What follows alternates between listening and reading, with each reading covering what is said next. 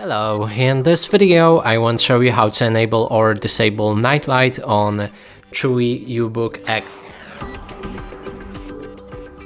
To do this, we'll need to click on the Start and open our settings.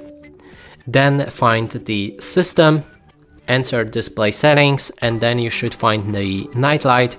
You can click on it to enable or disable it. There's also options to enter nightlight settings. That way we'll be able to adjust the strength of the nightlight when it's active, and we can also schedule it for a certain amount of hours. For example, it can turn on 9 and turn off on 7 AM. And that's it for this video. Hope you like it. Please consider subscribing to our channel, leave a like and a comment below.